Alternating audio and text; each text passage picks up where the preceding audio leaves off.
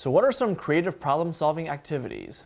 Hi, I'm Jimmy Chang. I've been teaching college math for 9 years, and the more you can relate to the students, the more they can relate to the subject matter that it is that you're teaching. So here are some examples of things that you can use for creative problem-solving activities. One such example is money.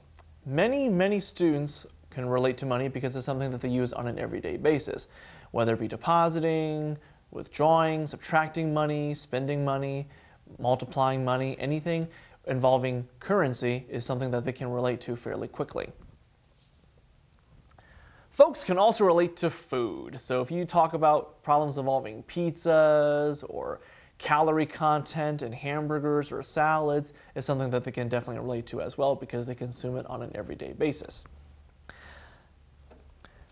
Other areas that you can use when it comes to creative problem-solving activities is the use of celebrities. Even the mentions of names will help because oftentimes students and people will be able to relate to, they recognize celebrity names, and they'll be able to put them into equations and problems a lot easier.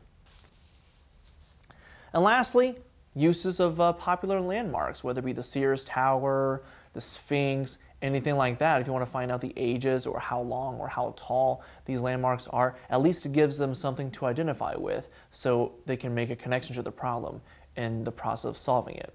And they'll find a much easier time with those kinds of problems that they recognize. So I'm Jimmy Chang, and there are some strategies to creative problem-solving activities.